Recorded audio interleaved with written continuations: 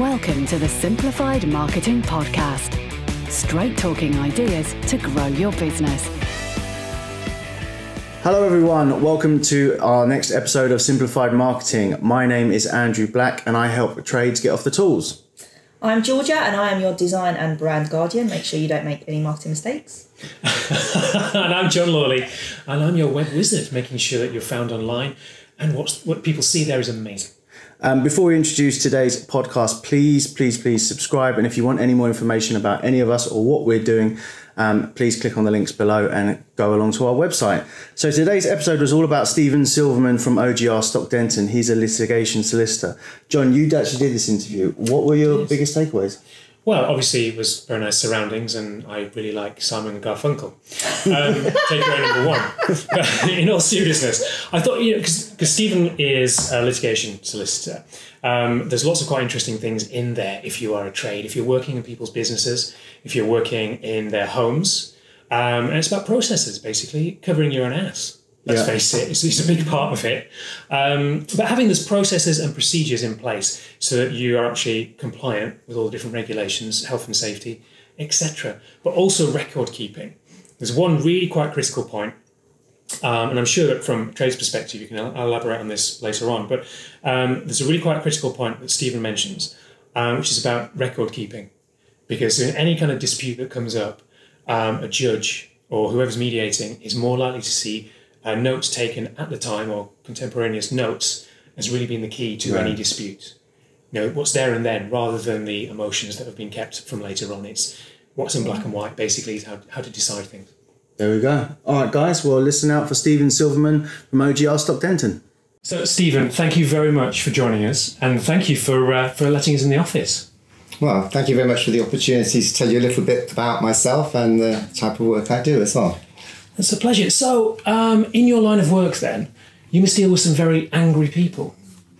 Yes, I certainly deal with traumatised people, and if people have disputes, they can be very angry, and there is a certain skill to trying to take the anger out of a situation and to get a client really to focus on what the issues are in any particular case and what they're hoping to achieve. So how do you build up the skills to be able to do that, to calm people down?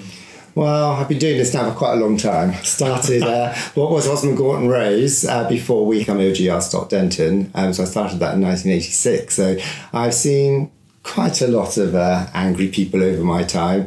And you build up the skills really through experience and also just watching other people and how they deal with angry people. So if you could you explain a little bit then about the main parts of your practice and the main specialties that you have? Well, I'm one of 9 partners in OGR Denton. I mainly concentrate on personal injury claims, that's involving accident claims, clinical negligence, where people have gone into hospital and not had the treatment, the appropriate treatment, or something's gone wrong with their treatment. And I also deal with commercial disputes, any disputes really that can involve property disputes, deal with disputes involving manufacturing. We've had claims against some of the large companies where things have gone wrong with products, etc. And also construction and building disputes. One of the other areas we deal with, and I deal with quite closely with my partner Ian Pearl, is contentious probate claims. It's a growing area at the moment where people feel that they haven't been given a sufficient provision in a will, or there's been an argument as to whether the person had testamentary capacity to make the will, and some other interesting issues which can arise as well. Wow. Okay. So if we take certain examples from people who are going to be watching the show, if we're talking mainly to say business owners, what are the main points within their business that they need to be aware of and look out for? Well, quite a lot of disputes arise out of what was actually agreed between the parties as to what the person wanted you to do. So you may go into a house thinking that you're just going in to do a chest of drawers, using your analogy, but they thought that you were actually going to also be varnishing the chest of drawers after you'd finished doing the work to it or repair. And then it all comes down to documentation. Documentation is everything in a dispute, because the courts, if the matter goes to a trial, will be looking at what the documentation was, what the contemporaneous notes were, any contemporaneous documents as to what was actually agreed. And of course, as a business owner, you really need to, if you're going to provide an estimate, it does need to be detailed, not just coming in to do some work on chest of drawers. So that's one of the things to think about, is what you're actually going to be performing if it's a type of commercial arrangement. Also, quite often we find that people come to us when things have gone wrong and they don't actually know who they were dealing with. Now, if you're going into somebody's house, obviously it's the owner that you enter into the contract with, but quite often in business, people don't know whether they've entered into an arrangement with an individual who's a sole trader, someone who's dealing in a partnership or a company. And that can be very difficult because they're all very different types of liabilities and enforcements. And sometimes you can end up dealing with someone who's in a company and then the company can go insolvent and you haven't really got anybody to enforce your judgment against, which is only a piece of paper if you obtain it. So, I mean, that's one of the tips, to actually make sure that you know who you're dealing with and to make sure that your obligations are really quite clear from the documentation. And from the start. Okay, so that then leads into having very good processes then within your business, things that you've brought out and put in place. This is the quote, this is the work we're going to achieve. One of the things that you need to ensure is that if you've got any insurance in place, you're not going to do anything which would mean that insurance would be affected at a later date. So there may be something in insurance that says that you shouldn't put yourself in the position where you're left in charge of someone's property where there's valuables, because presumably if valuables went missing and you had a claim against you and you wanted to claim on your insurance for that, then you may find yourself being in a position where you can't do so. I think it's all a matter of being sensible. It would be possible for someone to pursue a claim against you if you had left a wire out or something which they came back or went into a room and tripped over. So yes, you need to work in a safe system, or tell people to not come into the room whilst you're working on it, particularly if there's dust flying around and things like that. And how would it, so if you are a tradesperson and someone, the person that you are doing work for wanted to or decided to bring a claim against you, is there a certain way to protect yourself beforehand, or how would they bring that claim against you? How would the system work? Well, we do quite a lot of cases which are involving construction sites, for instance, where we may have somebody who's tripped over a wire. Quite often they're an employee, but they can be a visitor to the site as well. And it's really a matter of making sure that you have a safe system in place. If a person wanted to bring a claim against somebody for personal injury, and I have acted for people who have been injured on construction sites or employees who have tripped over wires at work, then you would have to show that the person undertaking the work hadn't done a proper risk assessment. Okay. And so if you are the person going into a property or onto a site and you're going to carry out work, you should really undertake a risk assessment to show that you've actually taken into account the fact that there could be a potential risk of an accident if someone was to trip over a wire, and what you've actually done about it. So, for instance, you've taped down the wires. And if you've got something written down, it doesn't have to be that detailed, but if you've got a risk assessment just saying that assess these various risks and this is what I've done to overcome them, then you're going to have a pretty strong argument for saying that you've done something, as long as you're working in a reasonably safe way. So you mentioned this earlier on about taking contemporaneous notes throughout discussions. What's the best way of keeping those types of notes? How do you know that they're contemporaneous with the time? Is there some way of setting those out, and how do you format them? Well, contemporaneous documents are very important, and also any attendance notes that are made. It can be if you have a conversation with somebody about a particular point that you think in the future could be challenged, or there may be a dispute about it, then you can always confirm that in an email. Emails can be used to show this is what I actually said we were going to do at the particular time. Where you have difficulty if you go to trial is if there's two accounts of what actually happened on a particular day. A judge really has to decide who's telling the truth, someone may not be lying. They may actually just be misled, be mistaken as to what they remember. Because sometimes these disputes don't get to trial until 2 or 3 or 4 years down the line. Right. And it's not necessary that someone's lying. People remember things in slightly different ways. And then a judge will say, well, is there any documentation to assist us? Is there an estimate, or is there any emails as to what was agreed at the time? Or do we have any plans or anything? And if there's contemporaneous documents such as attendance notes of conversations, emails or plans or things like that, then he's going to start off with those. And any evidence is going to be really tailored around those, and he's going to be influenced by what's actually written as contemporaneous notes, and will then come to the conclusion that a person isn't lying, but they're certainly mistaken about what happened, because what they're saying is consistent with what he's got in front of him on paper.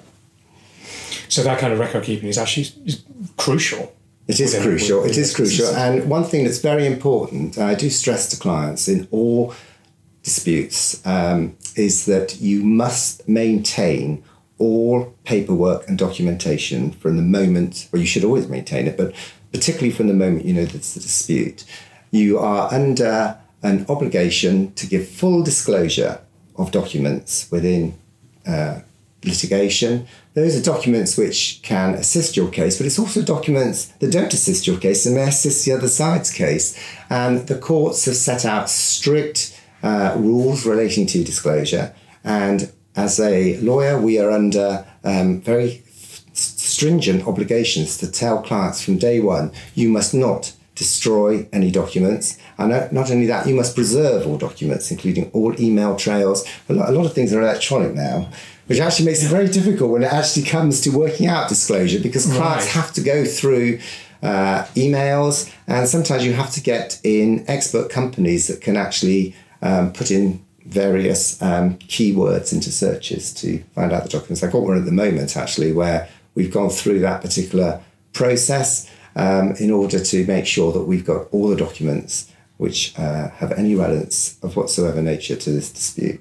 Because that must be quite a fascinating thing. I mean, obviously in the electronic world, emails going missing, for example, or being hacked, seems to be something that is becoming more commonplace, obviously, especially in the higher echelons, I suppose, or if you're a political party.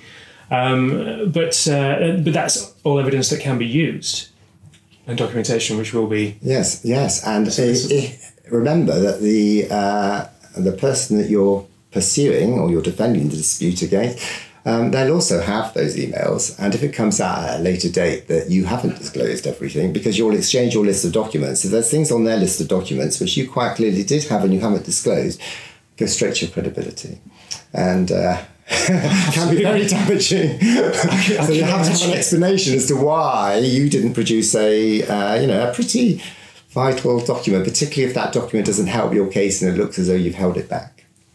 So would you advocate mediation before taking things to court?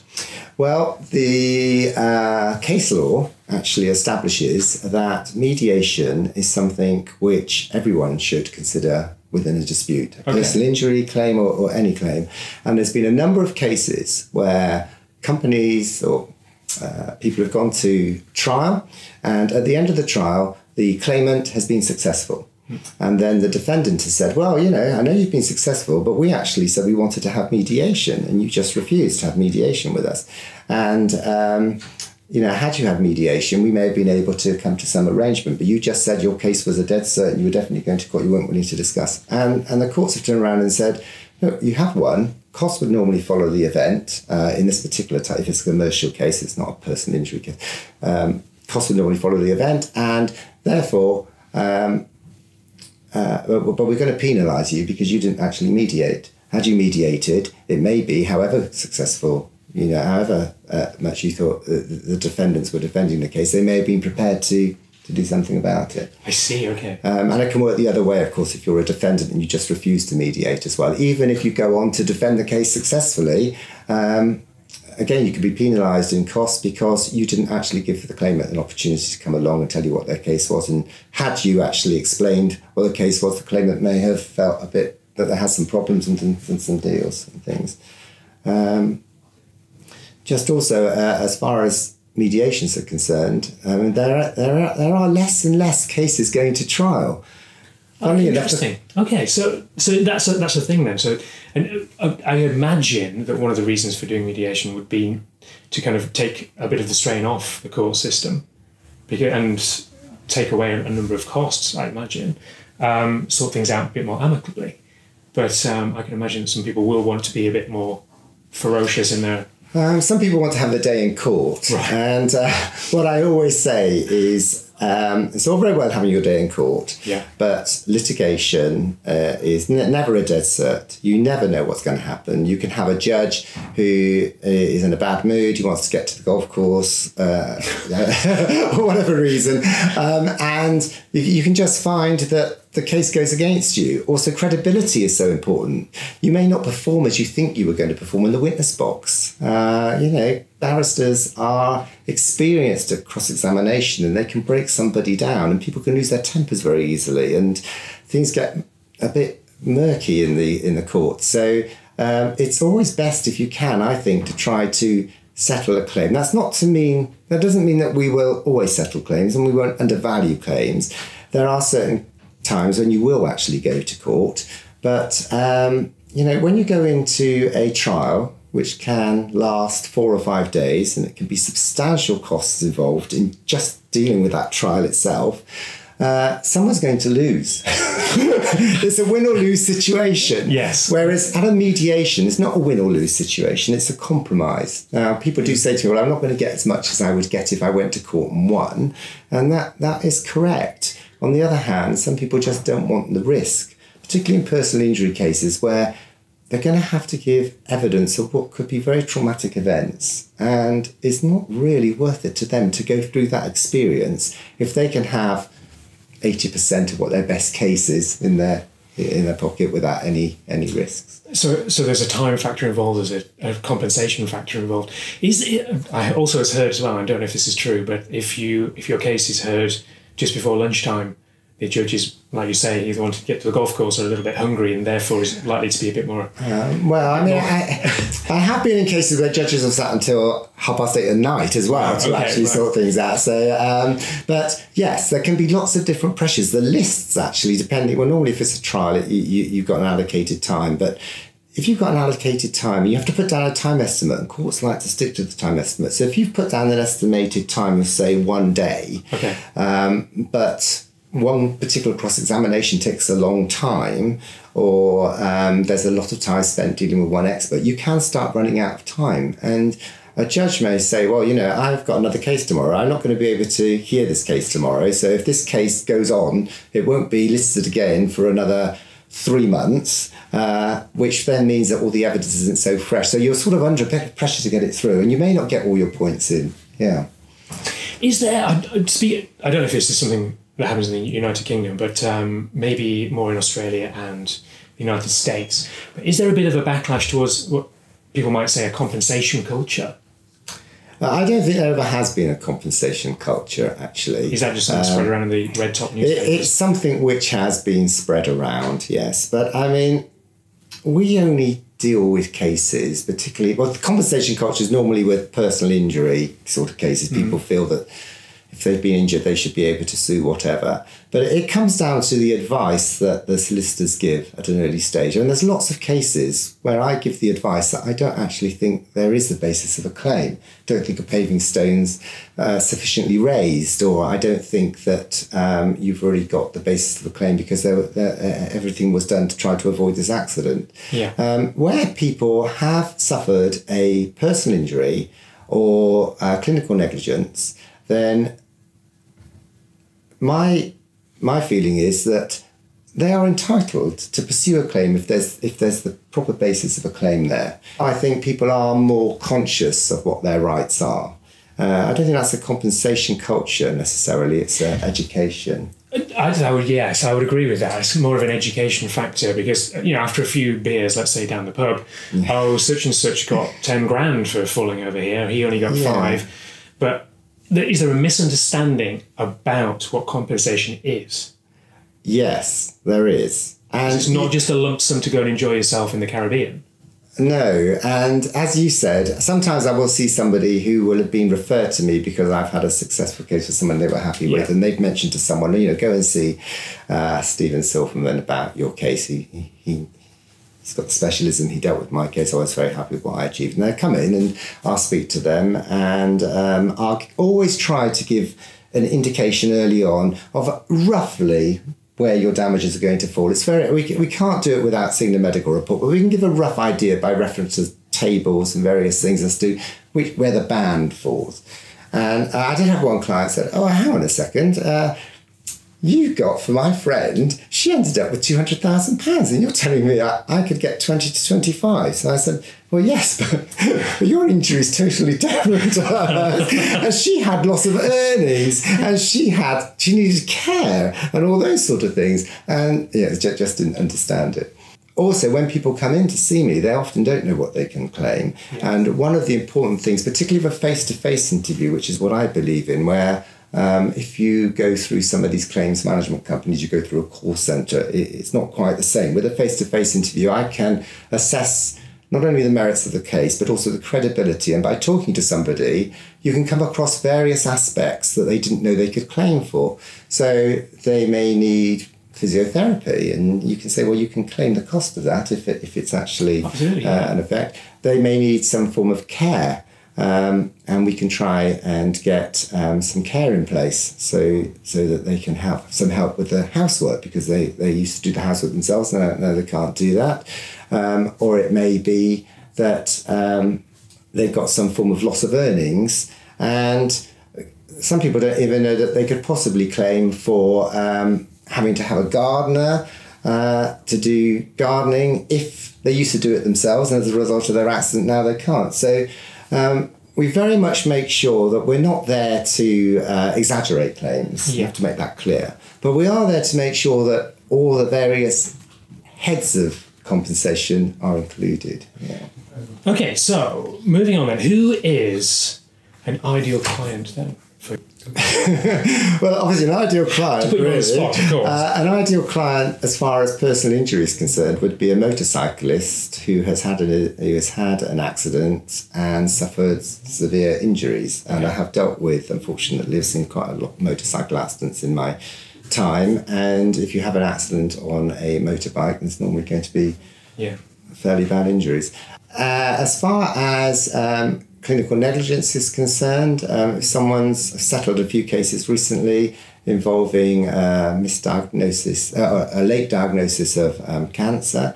I've also had another one which involved somebody who unfortunately suffered a stroke during an operation, and any sort of major things which have gone wrong with treatment, then that's it's obviously a good client for me. I'm sorry it's happened to any members of our audience. What I do find interesting, if I can just say, is the variety, because you never really know what you're going to get next as far as accidents are concerned. And also, particularly with personal injury and clinical negligence, quite often the issue is not whether there was liability for the accident, but the actual causation and what actually was caused, what injuries were caused. Which can be a very important reason why you wouldn't want to settle a case too early as well, because you don't quite know how it's going to develop. Complications may occur. So I've had cases, for instance, where somebody suffered a fractured ankle working as a school teacher, and early offers were made by the defendants, although there were some liability issues. But I was concerned because in the initial report it had indicated that she should be reviewed in a year's time, and there may be need for her to have a further operation if the ankle wasn't stable. And we could have settled the case with the offer that was on the table. It would have been fine for me because I was on a no-win, no-fee. But I actually said to the client, look, just hang on a bit, because you don't know how this is going to develop. And if you can't continue your work as a teacher, then that's going to be pretty drastic. Anyway, it so happened that further down the line, when she had the review, she did actually have to have another operation with metalwork, etc. And she wasn't able to stand up doing teaching, and had to, although she continued in the teaching field, she had to change exactly what she was doing. Yeah. It was a much bigger claim, got a much larger sum of compensation for her than was on the table at the beginning, and much better result for the client. And so at what point then should people who believe they have a claim come to speak to yourself? Well, I always advocate that you should come as soon as you can. People have a fear about consulting solicitors. I mean, yes, I can understand. So you can see we're sitting in this room that we actually call we call it the music room because it's a themed. One of our meeting rooms, we decided to have a themed meeting room. This is the music room. People come in and they feel they're very, very concerned. They don't really know what to expect when they come in to see a solicitor. They think the clock is ticking the minute they're walking through the door. They hear these terrible things about how the clock is ticking and these huge astronomical hourly rates and what it's going to cost them. So I will always offer a first no charge meeting because it helps me. I may not want to take the client on. I may think the case isn't that strong. I may think the client's perhaps not telling me the whole truth, or I may think their credibility, I don't know how they're going to perform in the witness box. So it gives me an opportunity to say, I'm very sorry, but I can't take every case on, and there's no charge. At the same time, it gives them a chance to meet me. So at the end of a completely non-committal meeting, if I say, look, I would really like to help you, I think I can help you, I'd like to take your case on, but I always say there's no obligation. Go away and then let me know if you want to take it on. But I do find that having a room such as this, people feel more relaxed early on, and we can have a chat and we don't have to worry about being in a solicitor's office, which is quite often they're there for the first time. What are the advantages of someone with a claim coming to yourself rather than, say, picking up the phone after seeing a television ad? Well, I don't really want to bash the case management companies that advertise on the televisions, but one of the great advantages is that you will have the initial face-to-face interview, and I can pick up certain things about that. But if you actually go through the advertisements on the television, you can quite often end up with a solicitor who may not be in the same town. Mm. And so you don't get that advantage of really of the face-to-face interaction. Also, if I don't quite understand how an accident worked, then I will go to the scene of the accident. Or if something develops in the case that I need to get over, a particular challenge, and then I'll go to the scene. And for instance, there was one interesting example I can share with you if you like, which was a client of mine was on a push bike. She was a proficient cyclist. And she was cycling along when she was hit from behind by a bus. It was a nasty accident because the wheels of the bus actually went over her legs. Mm-hmm. So fortunately she did survive, but it was a nasty injuries. And the bus company said at a very early stage that they had CCTV footage on the bus, which actually showed that she changed lanes and she came from the right-hand side towards the left-hand side across the front of the bus, and the bus driver didn't have any chance to avoid her. And she said to me, no, I just wouldn't do that. I've been cycling a long time. I know that route. I just wouldn't have done that, certainly without any hand signals. So I went down to the scene with her, and we looked at exactly where this accident happened. And it just so happened that at that particular point, there was a bus stop about 50 yards away. And when the buses left that particular bus stop, there was a fork in the road 100 yards down the road. And the buses at that particular point would start to change lanes to go into down that fork. I see. And so we went back to the office and we got the CCTV and we looked very carefully at it. And in fact, what was happening, it wasn't her going across the bus, it was the bus going into her lane. And so we were able to establish to the bus company that, in fact, this didn't happen the way you said it happened. It happened a completely different way and admitted liability. So the camera wasn't necessarily lying. It was more interpreting. What you were seeing. But I don't think you would have got that unless you went down to the scene of the accident and noted that all the buses at that particular point changed lanes. It was a crucial factor in that case. So that's one of the advantages, really, I think, of having somebody who's a local solicitor or someone who can go down and see the scene. And one other advantage of the face-to-face interview if you want to share it with you. Absolutely. Is I had a client where I was about to settle a case. She had been knocked off a bicycle as well. And she said to me, is it okay if I claim for taxi fares? And I said, yes, if you weren't able to use your bicycle, you can claim for taxi fares. So I said, well, how many taxi fares have you got? And it turned out she had hundreds of pounds worth of taxi fares. And the reason she had so many taxi fares was that she was working shifts and she finished work very late at night. And whereas she would usually cycle home, she now was scared to get on her bike because she had a phobia about cycling since the accident. And so she had run up all these taxi fares. So I said to her, well, what is this phobia? So she said, well, I just scared about getting back on my bicycle again.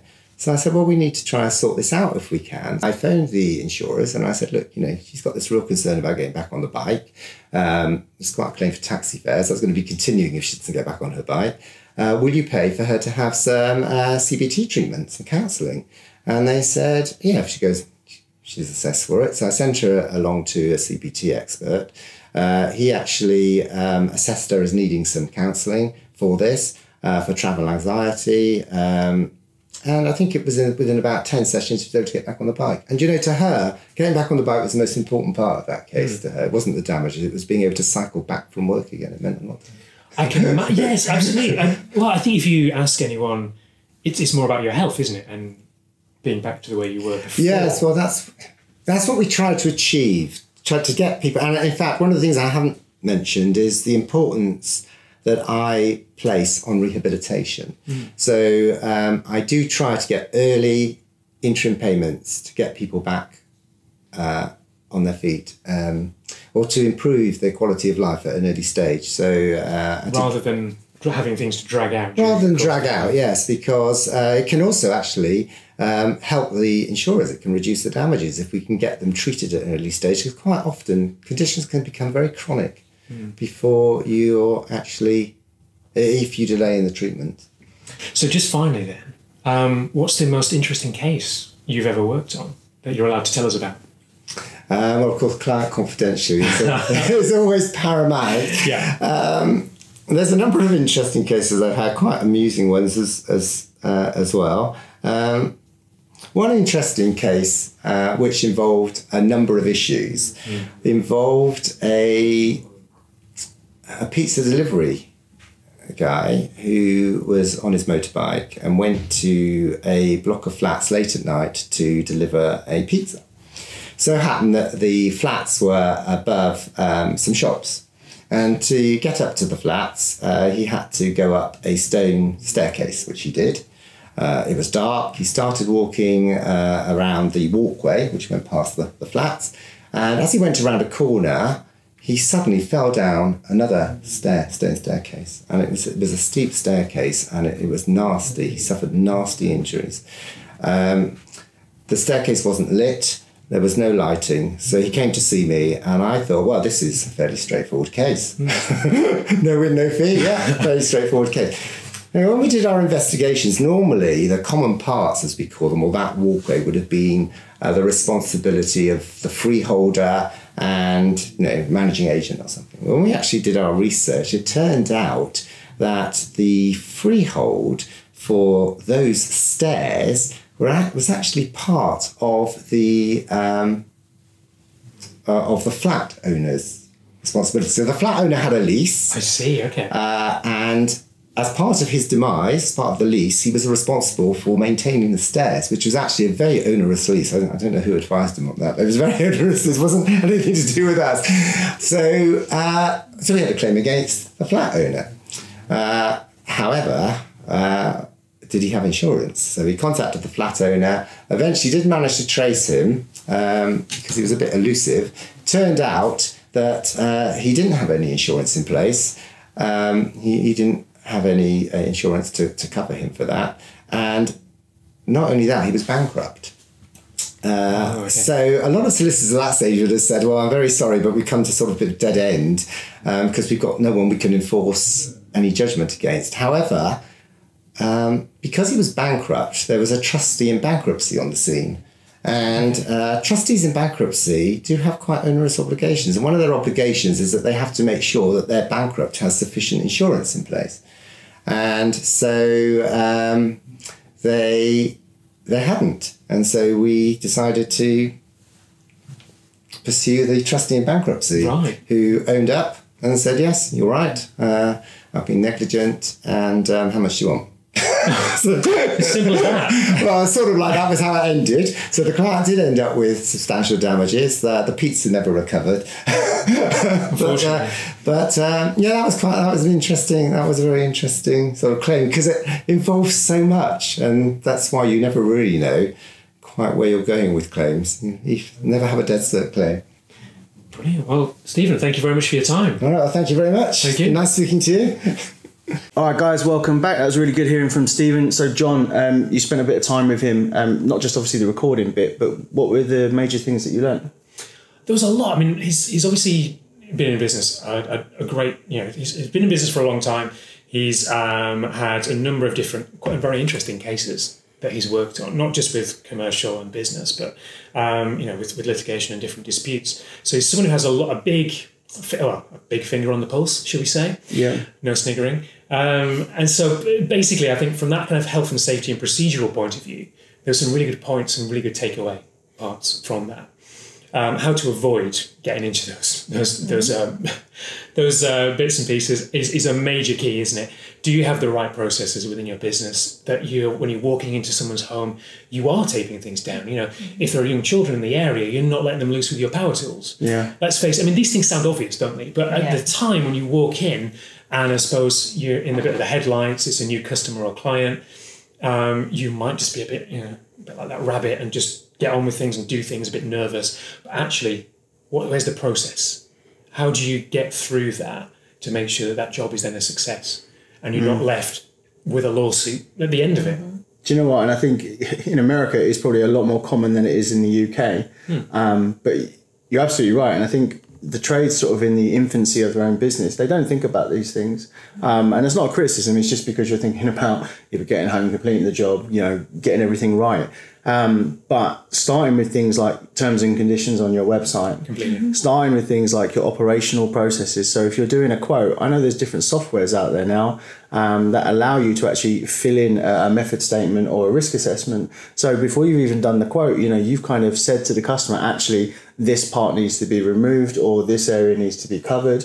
Even your own then working process, if it's putting down different floor coverings, before and after photos of the full area, which can then be stored via Dropbox or on that specific job software. There's so many different elements that don't actually add a lot of time to the jobs. But as you said, and as Stephen mentioned in that podcast, cover you in terms of if there was a legal issue. It's not about emotional. It's not about trying to remember. It's, well, actually, there's the pictures of us covering the floors. There's a video of the previous damage to that tile before we did the actual job.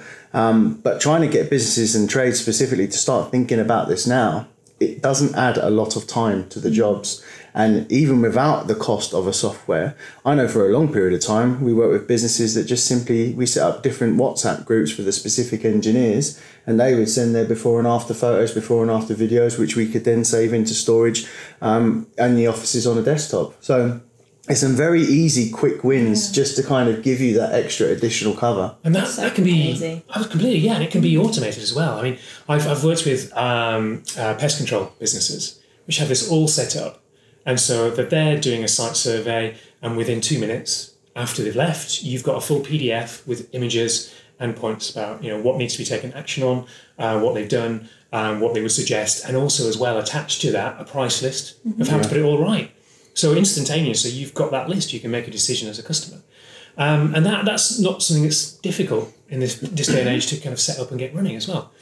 Even to a point where when one particular pest controller had given that report, their next door neighbour, who's actually had started out with the problem with rats in the loft, who was a council house, they were just able then to pass on that report to the council, and their own pest control people were able to see what the problem was. It got dealt with 10 times quicker than if you've had to send someone out to actually do another exploration.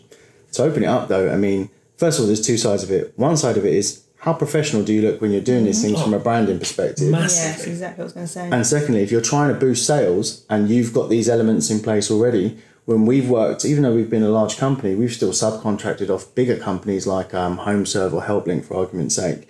And the health and safety that they have in place there is, in your eyes, kind of over the top, but when you start to see it in play, is completely necessary. So even sort of two small things, your power tools, are they being pat tested once a year?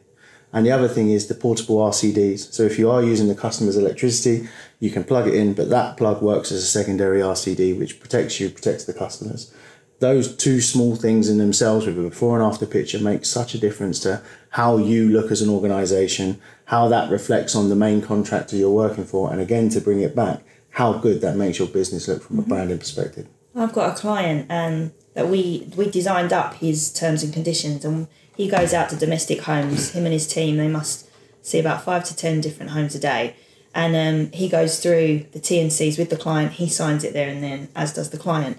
All right, he put a lot of time and effort in to start, but you do that once. Yeah. And he occasionally comes back to me and he'll say, oh, Georgia, can we just add in this now? And now can we just add in this? And it's just a case of adding on and bolting on the new parts of his business. And when then there are problems that have happened, because naturally in every trades and construction business, something's going to go wrong, right? Oh, completely. The client is always relieved to know they're in the best possible hands. And one of tradespeople's biggest pain points is that you're kind of tarnished with this whole cowboy trades, right? And especially with the domestic client, they're super conscious of this to start with. But when someone's rocking up, looking the part, sounding the part, having all the paperwork ready, they're signing it, they're talking through the specific parts, or this part will affect you, I just want to explain this before the job happens. You're kind of getting rid of a whole heap of problems before you've even started. And like you said, in terms of your brand and visibility for a business, your professionalism just skyrockets. I was given a great piece of advice when I first started out, saying, if people can understand the agreement at the beginning, that sets out all the principles, makes the job go a lot smoother. But also as well, things, real world, things will go wrong, but it's more about your mettle as a business owner, about how you solve those problems, own up to those problems if it is you, and actually get past those hurdles. And that is what really stands you out as a business. 100%, and having those kind of elements and that level of protection or professionalism in place is the difference between you getting that 1-star review and not, or the difference of you saving the day and still keeping that customer. So look, John, thanks for speaking to Stephen, and we'll see you guys on the next one. That's all for this time, but don't worry, we'll be back with more soon. Stay tuned for new episodes at marketingsimplified.co.uk.